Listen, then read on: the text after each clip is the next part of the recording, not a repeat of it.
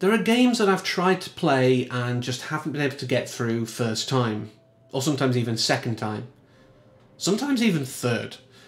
And Pillars of Eternity by Obsidian Entertainment is one of those. I did eventually get through it. I also have played some of Pillars of Eternity 2 and tried to just catch up to the story that way, but again there was a disconnect and I just had to shelve both of them.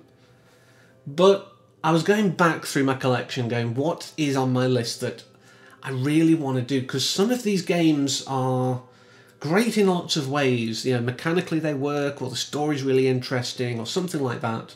But just something stops me. With Pillars of Eternity, the first time I tried playing it, it was my first foray into the endless paths of Cadnua and the huge Spider Queen.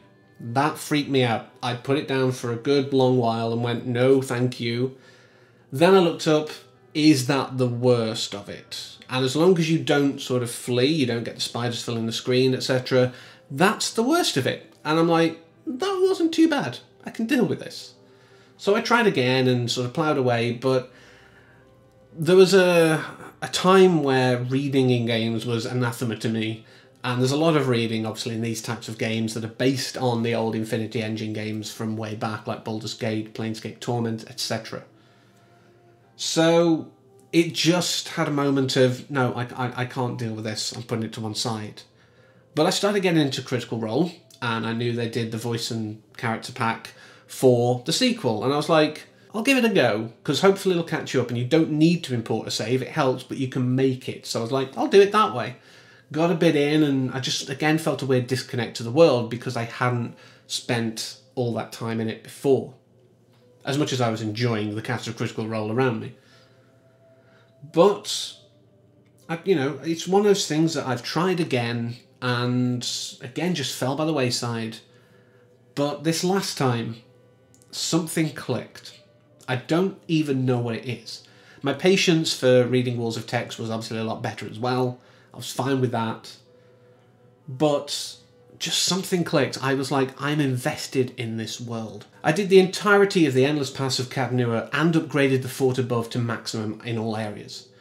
I went through all of the companion quests. I did a ton of the side quests. I even did the companion quest and the actual plot for the White March Part 1 and 2. I may not have 100%ed the game, but I was certainly possibly in the high 80s to 90s. And I don't know why it just clicked for me, but it did. But like Fallouts of old and Fallout New Vegas, we did have the classic Obsidian end cards telling you what's gone on with all the characters, you know, how these people's lives have changed following your events. And I know some of that might be slightly retconned in Pillars 2, but for the most part, it's a good indicator of this is how you've left the world.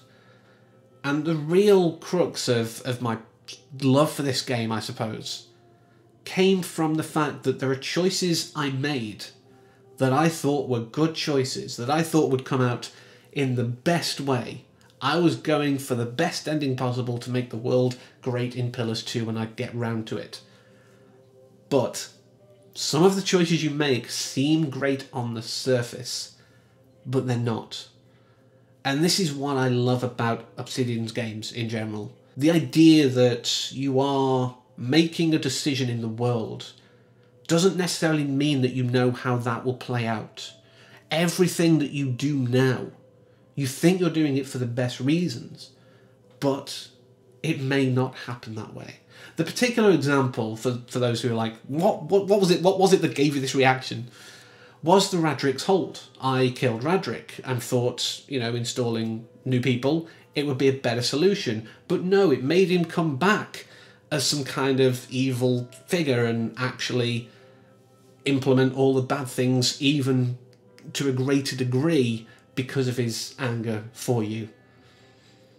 I did what I thought was best for the area, what I thought was best for the people in this world, and I chose poorly. You chose poorly.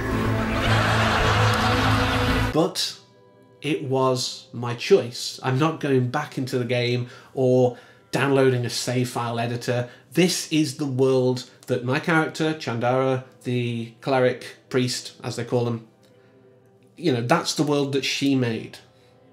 That's what her legacy is. That's the world going into Pillars 2. And I love that.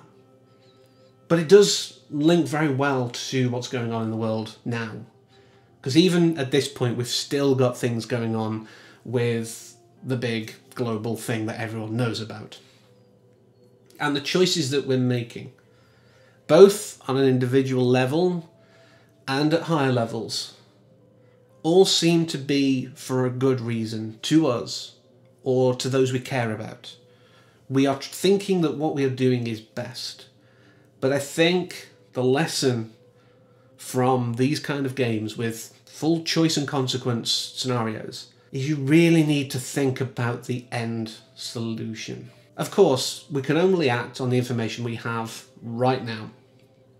That goes without saying. None of us is clairvoyant. I don't think that that is entirely feasible. There are some people who may have really good instincts, but no one can actually predict the future with 100% certainty. So yes, I'm saying that, you know, none of us will know exactly how it pans out, but I think we need to make sure that we are weighing all of the pros, all of the cons, so we don't have a guy coming back from the dead and making things worse for us. But this isn't, you know, meant to be a rant about the world or, you know, big education about that. I just thought it was weirdly telling that I wanted to do this now when this was going on, and the link was just there for me. So if you've not played these type of games but you're interested, please, you know, go and buy them, go and support these developers, go and enjoy yourself in worlds that aren't dealing with a crisis right now, or at least are dealing with a different one that you can actually make a meaningful difference about. But also remember that you can make a meaningful difference in your own lives and those around you. So that's all I want to say about Pillars of Eternity. Went a bit sidetracked into a bit of a rant, but it's me, what do you expect? But I'll be back next time with something completely different. So until then, as always, thank you for watching and take care.